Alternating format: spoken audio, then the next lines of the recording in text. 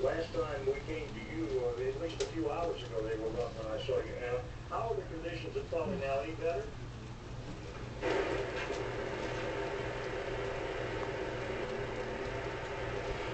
It'll pick up again in a minute. Hours, and I will tell you that as soon as the sun started to come up, things seem to be calming down a lot. I took a big sigh of relief. But then in the last, I would say 30 minutes or so, the wind has really been whipping. We can hear it outside our door where it faces Center Street. That's why I did a lot of my live shots this morning, because early this morning, that was where we felt most safe. When we heard the wind whipping by, we went out there because where I am on the balcony, it wasn't safe earlier. Now it's kind of changed. Everything is in the opposite way now. I'm going to step out of the way and show you the ocean. Thanks for the video. It's all still.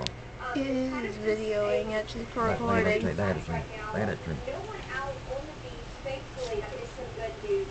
And the wind gusts, they are still strong, but if you saw my live shots earlier, at one point I was out on the balcony and the wind was almost knocking me over, so we stepped inside and then we went out on the Center Street. Now, I did speak with the mayor of Folly Beach earlier, Bill, and he says right now they don't have any reports of injuries, which is great news.